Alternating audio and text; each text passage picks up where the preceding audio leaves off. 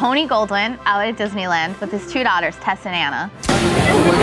Riding the rides, doing the stuff. But then you look closely, and he's with Hillary Clinton's top aide, Huma Abedin, and her son Jordan. And they're all like having a family day at Disneyland together.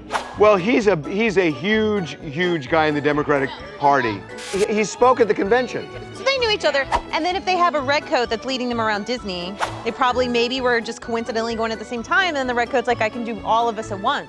This red coat thing bugs the crap out of me. Why? Disneyland always should be an egalitarian type thing, where everybody has equal access. I don't want to be standing there and have somebody, oh, so-and-so is a celebrity, and they walk in. Why do you want Disney for the people, but you don't even want Sesame Street? You want a communist Disneyland, but no PBS. Disney for the people, no Sesame Street.